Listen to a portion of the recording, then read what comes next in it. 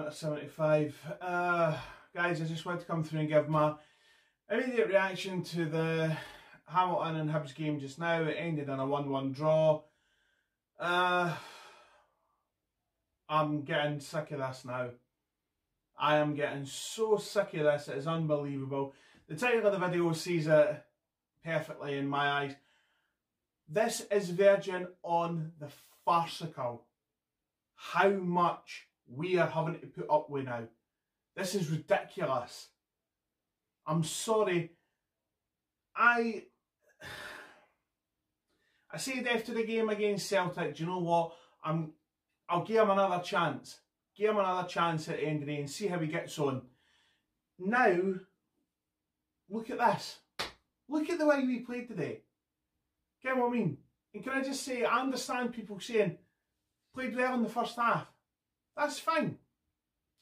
You didn't win games in the first half.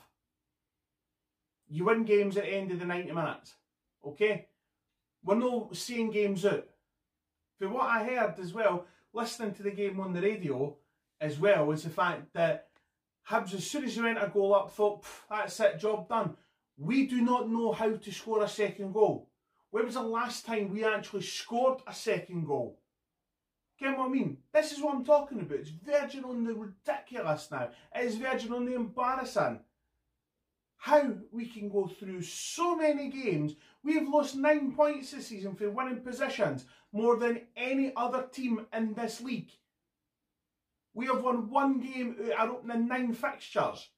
That in itself is embarrassing.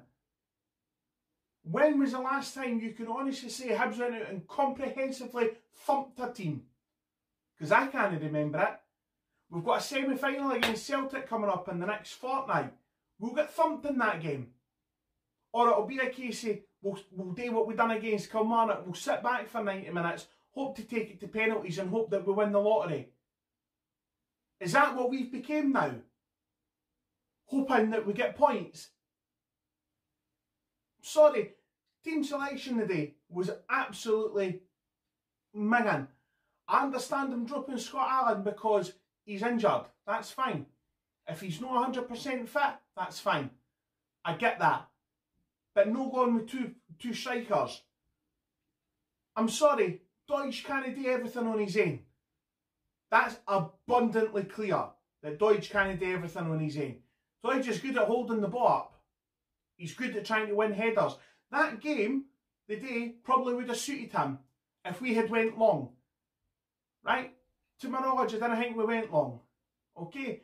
But, as I've already said, no width in the team today. I had Horgan there, but no width. What's the point in having him?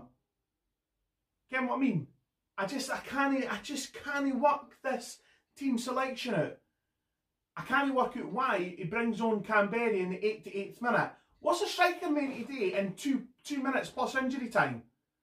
What's a striker actually meant to do in that time? I've heard people say, aye, but he was in the stand today. So what? He can communicate with his bench. If he's not happy, communicate with the bench and try and change it up a wee bit. He's clearly not done that. And now that's us, we're back to drawing against a team like fucking Hamilton. Hamilton! Our teams. A team at the end of the day who, I'm sorry, and I've said it for time and time again, what do they bring to the top flight? They bring nothing. They've got a stadium that's got 2 stands. They're regularly outnumbered by away supporters. They take 20, 30 people to away fixtures. What is the point in this football team? They've got an embarrassing plastic pitch. What is the point in this football team? And these are the teams that are stopping us from winning. Have a word, Heckingbottom. Have a word, the Hibs board. Ken what I mean? I'm sorry. How long are we going to have to put up with this? How long? How damaging is it going to be to our season? We as supporters can see that this is not working. The management team at this moment in time is not working. We've gave them all the time that we can. It's time for change. Who that is, I don't know. I'll leave that open to the floor. How much more time do we give them? I wouldn't even give him another day in charge, never mind another game. Canberra spoke about leaving because he's not getting game time. Canberra, who for whatever reason, you might not like him. I know I've heard people say he's lazy, he's not got a touch, he can't hit the ball. The guy scores goals. He needs support, which is what he had when he had that midfield trio behind him last season. Sorry, the season before last, I beg your pardon. He had McLaren beside him the season before last. Even having McLaren back in last season, that didn't work because he wasn't getting service. We now have no service in the midfield areas. We are leaking goals right, left and centre. We have no spine of the team.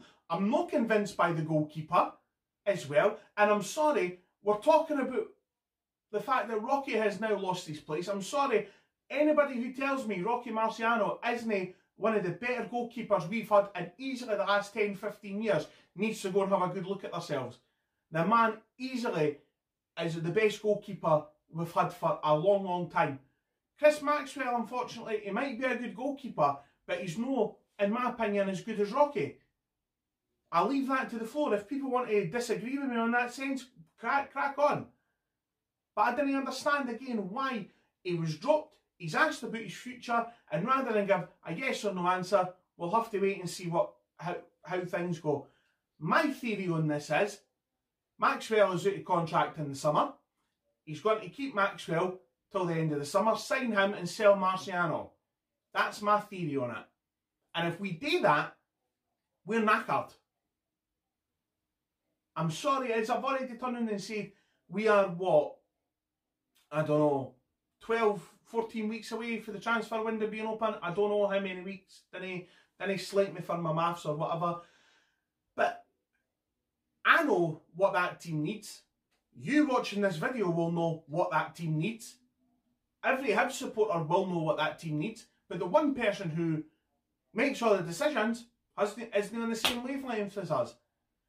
I just can't work out why we are putting up with this.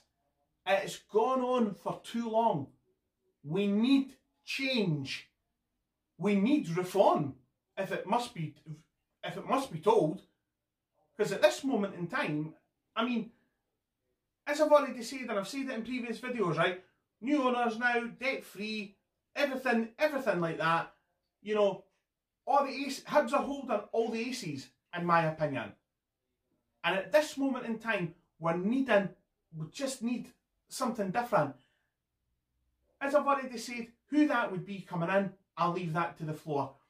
I've heard Jack Ross's name being mentioned, personally speaking. I don't know if that's the case. I don't know if Jack Ross would be a good fit for Hibs. I could be wrong. Change my mind. I'll leave that again open to the floor, and I'll leave it open to debate. But as I've already said, I can't work this out. I've spent weeks now trying to work out what he does during the week and how he puts it into practice on a match day, because it just it doesn't work. We are terrible right now. We need another manager in. Who that is, I'll leave that to the floor. And we just, I'm raging because again, this is a game that we should be winning. This shouldn't even be an argument as to if we win the game or not. We should be winning this. I'm sorry, Hamilton aren't anywhere near the stature of the club that we are. And anybody who says differently needs to stay off the glue. It's as simple as that. But anyway, right, I genuinely am. I'm going to stop moaning now because I can just feel myself getting boiled up and it's not fair. So I'm going to shut up now. I'll stop, take a breath, and that'll be that. Anyway, right guys, I've gave my opinion on the current situation at Hibs. I've gave my opinion on the game of the day. If you've enjoyed my rant and ravings, as you usually do, let's be fair, give the video a thumbs up. It helps me out when you do that. Subscribe to the channel, MoneyMinute75. Click the bell icon beside the subscribe button. That will let you know when I upload. It's as simple as that. Find me on Twitter. It's @Murray1875. Look for me on Instagram. It's MoneyMinute75 as well. And I will just see you for the next home game. And we'll see how we get on for there. But until then, I'll see you later.